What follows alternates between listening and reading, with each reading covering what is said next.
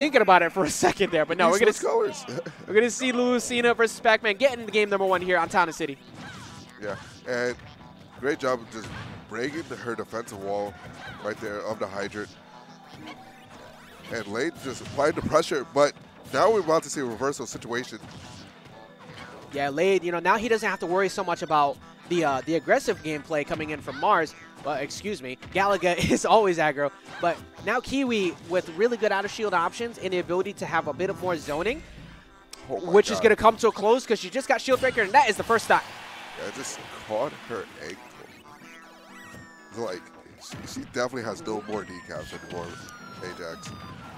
We in one in 2020. Ankles all kinds of broken. Yeah, Lade's the new AI. Now for Kiwi, that's something that she has to keep in her the back of her mind too, because Pac-Man players love to play out of shield. They have the nair, they have the fair, but you have to respect that shield breaker. And Lade establishing it early on. Let's see if she can play around it as the set progresses. Yeah. Oh, just going down there, trying to get, and now getting the end hit of the super armor. And just Scoop cleaning this up. Yeah, forcing her to go high on her recovery that time. And now Lade with a 2-stock lead, just staying back, not going anywhere near invincibility. And that's a stock. Yeah, just missing that grab just by like a little tiny centimeter. Yo, all these Pac-Mans are good with Z-Catch. I mean, so amazing. Better be. If you're playing this character, you got to get good at that item play. But like you pointed out before, Lade, he's played this character. Yeah. And he's really good at using items against people. So that's another thing. If he gets a hold of one of these, you know he's labbed the combos with Lucina to get at least something off of the damage. Yeah, he's definitely saying, yo, I'm going to deal you like 50 back. Maybe even 80. That was a good answer from Kiwi right there. She needs to close out the stock somewhat soon. She can definitely run it back. We've already seen how good Pac-Man players are when they get put into a corner, because they can just rack up so much quick little damage. We're seeing what he did against Jacko earlier, trying to go for these drop-down side Bs, but that's going to cost him this time. Yeah, definitely wasn't in his favor. What we're about to see. Okay, and that early up B, I'm not agreeing with, but that up B, I'm totally on board with. Get up quick and punish that. That move occasionally still the loose button. Much better in this game, but unfortunately trying to read the roll. Gonna end up costing her. It was a good idea because of the fact that like Lade is kind of been just going for neutral get-ups and a lot of jumps. So it's like, okay, I'm going to anticipate a roll this time. But Lade being defensive and just kind of holding off for a second. Yeah. One of the big traits of Lade, just being one of the more offensive people. He's really good at, like, Mars describes Lade as being the ultimate weenie. Like, that's a quote from Mars. He's basically just what, like, you deal with online a lot. He's a Wi-Fi warrior. Yeah. He's good at just playing that passive gameplay just enough to the point where you start to overcommit and then he capitalizes big. Yeah, he's a weenie. Yeah, I said it. I know. But game number 2 here on Kalos. I actually really like this stage pick for Kiwi because, you know, she's probably not going to get access to FD in this matchup. Yeah. So this is the next best thing. More survivability and being able to just kind of get some really interesting traps along the ledge, too. Yeah, and we saw like an up tilt just come out of Pac-Man. That move is definitely getting some fair use. You know, they always say that move sucks, and yet I see some of the best combo extensions come out of when somebody lands that, so. Yeah, I see T use it, Kiwi, Sinji, all get F-smashed by Lade in Heart, Soul, Spirit. Oh my! Oh, she wasn't able to get in quick enough to like redrop it, but it's okay. She's gonna get the answer anyways. It calls the stock out. Yeah, and then setting up the trampoline trap so Lade couldn't just run past. Getting nared and pushing the corner. Good defense by Lade too to understand, like, all right, even though the hydrant's right in front of me, that Galaga is not going to shield poke me. She's going to try and cross me up. Let me just wait for the whole everything to come to a close. Yeah, but he ran into that one. Hey, eventually it's going to work, and that's where the big damage comes from. 41% to 75 though. Kiwi looking good, and also I like the fact that she uses the hydrant to back away from one missed grabs. Like if I get it, I get him through the hydrant. If I don't, the water's going to keep me safe. And now Kiwi coming out with those dares. Oh. That was good because you pretty much have to just hold shield in that spot. Like you don't want to contest that. But because Lade knew it was going up to the top platform, he was able to get a free grab out of it. Yeah, respecting the get-up attack from Kiwi, but not getting the hard punish off it. There we go, get him. Literally suction him in, and Kiwi doing much better so far. Like the lead was not looking the best for Lade, but like just a good amount of damage. So she's brought it back. Yeah. There you go. Okay, yeah, catching her landing on that one. Now waiting for the hydrant. Good delay. Yeah, that time we're just waiting and baiting out the hydrant. Eventually going to put it down, and your ability to shut down my play is going to go away. You see, Lade was looking for the throw down bell right there to go for a drop down down air. Yeah, but those random item drops costing him that situation. And now Kiwi setting up again. Cross stage. Callus is a big place, man. Yeah, there are going to be some times where Kiwi's going to have to accept that, like, even though she gets survivability, it's going to be on the side of Lade as well. Like that. But the back throw, going to close it out. Yeah. 63%, still looking really good. Yeah, that's just one little Galaga combo. Oh, missing her item catch right there. Yeah, it looked like Lade was looking for the ability to drop down and maybe close out that last trampoline. Here we go. Jab lock. Let's see what's going to happen. They're just trying to push Kiwi back off into the late situation. Yeah, Lade almost had the right route there, but Kiwi going to get by. Throw it right back at him. Yeah, just making these combos his own. He said he did have Pac-Man experience, and he does know how to use it. Oh, the animation does linger for a second, so he was almost able to get that F smash. Yeah, it looks like he just ran a bit too far back. But he is playing Lucina. There is no spacing needed, so he shouldn't have done that. Yeah, Lade looked like he was trying to go for a grab on that bell, but not going to get it. Still, very dangerous situation, and there it is. Kiwi's going to get the bell and get herself game number 2. Yeah, and now we have ourselves a set. Both players are on the board, and let's see what Lade's counter pick is. Well, I definitely don't think it's going to be Smashville allowed for sure. Yeah, it's going to go PS2. I'm pretty sure she probably cut off either Battlefield and or Smashville or both. Yeah. Yeah, I'm actually really surprised that we went back to Smashville.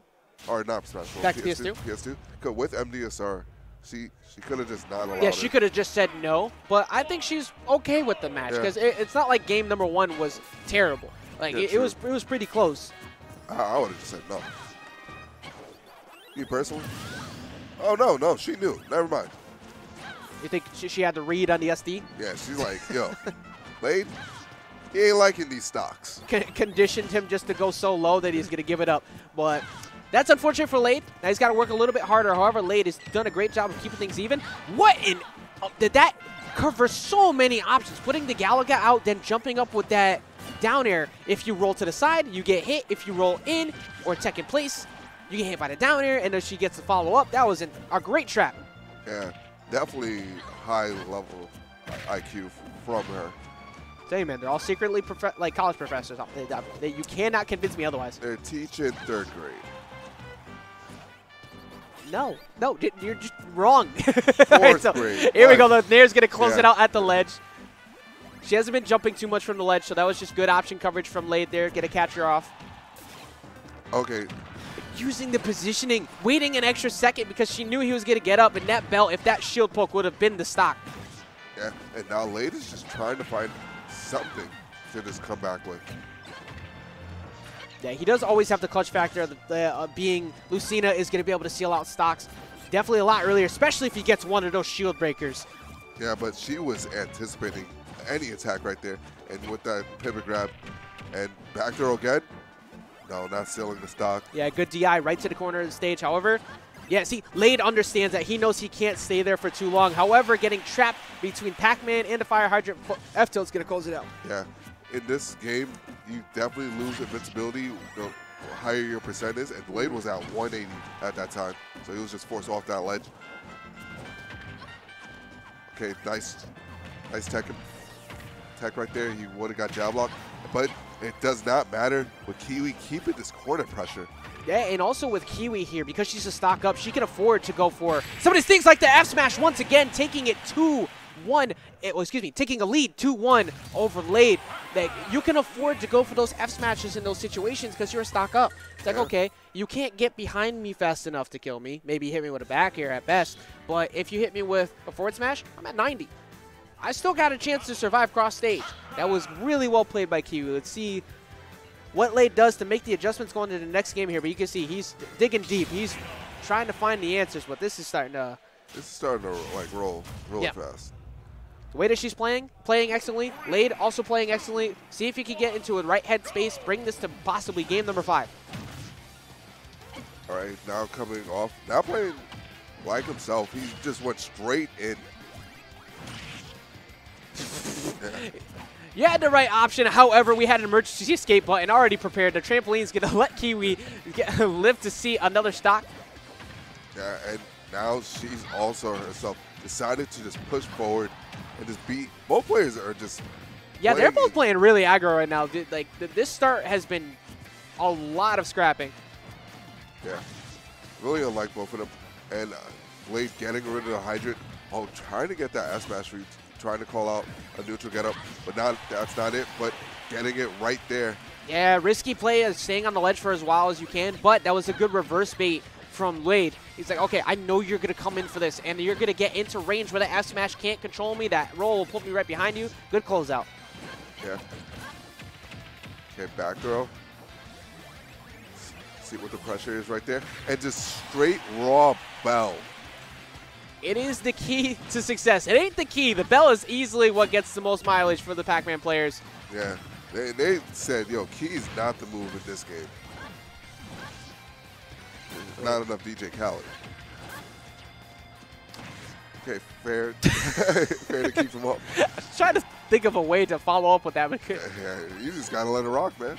Hey, he's in everything. Sometimes you got to let him rock. But this is looking much better for Lade. 27% to 107. Okay, just throwing the belt, just throwing the chair the wrong way. Oh, and just these fumbles from Lade. Yeah, he had the anticipation, but still holding the percent lead, just barely missing that fair. He knew that she was digging for the ledge. Yeah. A good option coverage from Kiwi. Kind of baiting him out by putting a few hitboxes in certain spots, and also just going for a single hit jab, make him fall asleep. Okay, just trying to break the trampoline. And that's another setup right there. Up smash, sealing that stock, and she's gained the lead again. Yeah, she put enough shield pressure on him, too, that if he decided to hold shield, I think it would have poked anyways. Yeah. And she's on basically set point. Yeah, all right, here we go. Lay's going to get himself a falling back air, only at 38%. Still very much in a good position. But like you said, Lade only has one more stock to play with, where Kiwi has another game. Yeah, and oh my god. She basically had a bunch of setups that just allow free grabs.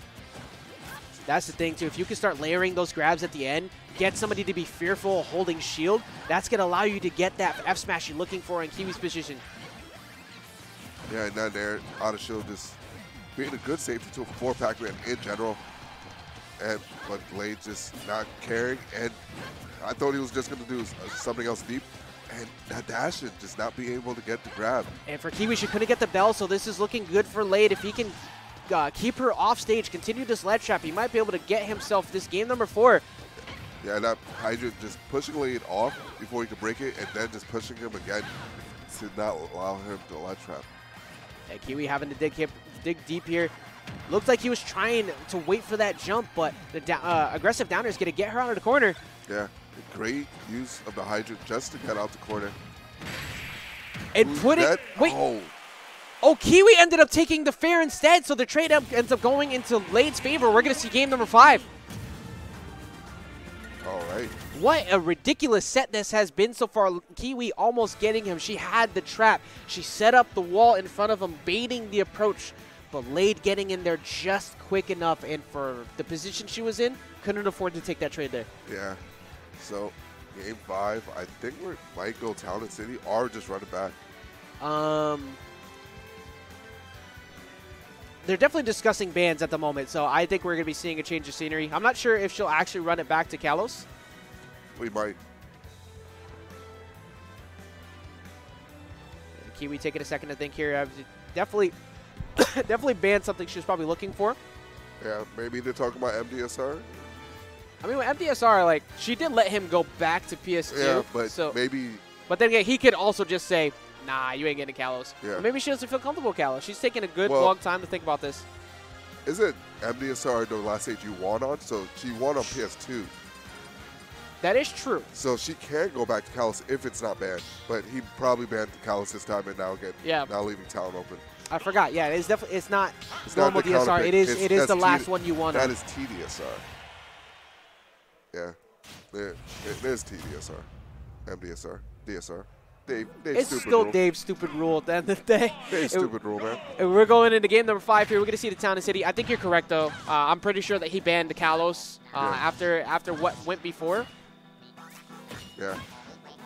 Been trying to get those counters at the ledge, but it's kind of hard to time on the trampoline. Yeah, because he needs to go like a bit lower because Pac-Man's ledge grab, he gets it so early that he's just basically avoiding the counter hitbox. Yeah, big damage coming in from that down air to up air, and particularly stage positioning. The fact that she has to force the landing. She is, like, you see Pac-Man players do it a lot, but she's been doing a good job of making sure that when she goes for grabs, it's safe. That fire hydrant gets her out of the way. Yeah, and now using Fierce to get away from the situation. Yeah, forcing him to the ledge. See what the option is. Layering it so he would jump instead. Good read. Lade gonna get the tech chase. Oh, just couldn't react in time. Yeah, anticipating a roll-in instead. That was good, going through the platform, making it look like maybe he's going to empty hop or tomahawk and try and go for a grab, getting her to shield drop instead, and that's going to close it out. Yeah, and Kiwi, who was putting its hair through bracket before, now in her first Game 5 set, I believe, in losers. Yeah, I think pretty much since top 48 began, this is the first time she's been looking at a Game 5 set, so that's a testament to how good she's been playing. But even in the game where she lost, it was still extremely close. Yeah. Literally going down to a final trade at the end. Trying to go for the layer, but Lade understanding that trap, not having any bit of that. Yeah, and now the stage kind of playing a detriment to Kiwi, with Lade just living and missing the key. She had a really good idea there, too, because she went for the fire hydrant break after he went for the double jump. Not going to die to that either, so Lade getting a lot of extra time out of this this first stock here. Yeah, just trying to shield poke right there. And Kiwi missing that trap right there. Uh-oh. See, that time we were talking about how the fire hydrant actually has been consistently saving Kiwi. Instead, going to come in clutch for Lade. Yeah, good reversal situation. And blocking that bell, it just looked like Hero's bounce. It just said, get off me. This is rough now, too, because for Lade, this is amazing. He has 189%. If he can close out the stock now and get 2 out of this first one, beautiful. And still living past this fire hydrant, Kiwi has to find an answer. Otherwise, this is going to start to derail quick. Yeah, 211%. This guy is looking like Bowser. And Lade reading the push back, just barely missing with that forward air, but Kiwi recognizing it, going to jump away. And what I like about Kool-Aid, even though he's at 211, he's still not afraid to go out there, just like that, taking Kiwi's second stock. Yeah, and you're at that point, too, where it's like, okay, before I was kind of trying to hold on to my stock, still living past the near trade, too. Yo, this guy might make it up to like 2,000%. See, he ain't dying. You thought that at 999? Kool-Aid got the cheat codes. Actually broke the game. Yeah, he's Kool-Aid now. He's cool. No follow. I'm still just mad that after I finally switched over, you finally started calling him Kool-Aid. Yeah, it's okay. But it's still, this is such a great set between these two right now. Kiwi actually going super aggro. This is something she does a little bit as the sets progress. She waits until the last minute so she can actually start pulling out these aggressive plays, throw people off, and rack big damage. But Lade now answering, and this is starting to get pretty high, 77%, and F smash at the ledge can close it out. Yeah, and you see the little dashes underneath just to like make Kool-Aid into doing something, but he is not falling for it. It's a bit too late for that. I like the fact that the camera was zoomed so far in that none of us knew where that fire hydrant was going. Yeah. So that the Kiwi could have gotten many traps, but Lade not pulling the trigger and staying still.